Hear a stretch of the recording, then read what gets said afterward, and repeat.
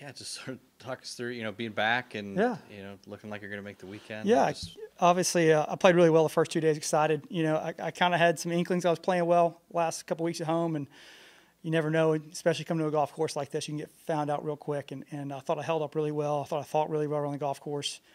Didn't have the finish I wanted to today, but I hit a lot of great putts that didn't go in, hit a lot of greens, a lot of fairways today. So if I keep doing that over the weekend, I know the putts will eventually fall. I'm rolling them really good. So I'm excited about what the weekend can hold.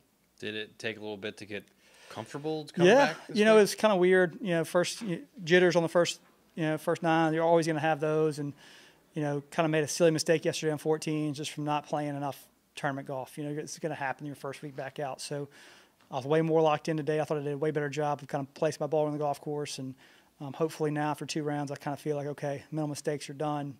Let's get back into playing, trying to finish as high as I possibly can. Can you maybe even remember the last time you felt that kind of jittery going to a tee box or anything? It's been a while.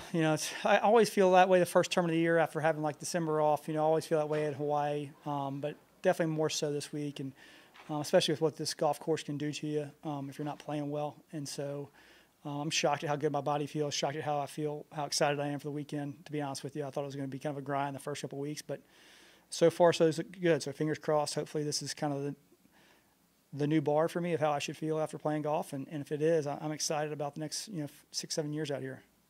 Just real quick, you talked about learning to trust your body in the procedure earlier in the week. What does a couple of days like this go to help you do that? Yeah, it's first time I had a really bad lie here on Tuesday, I was like, oh gosh, is this going to jar something loose? Is this going to cause some pain? And as the process is going on, you used to be hitting a bunker shot hurt, hitting thick rough would hurt.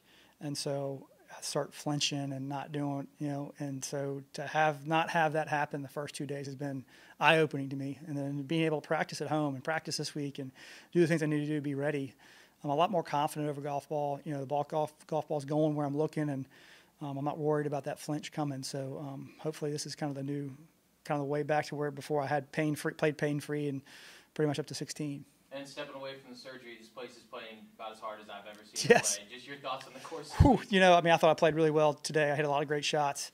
Could have shot 3 or 4 under par, which I thought would have been fantastic. I saw Hideki played fantastic.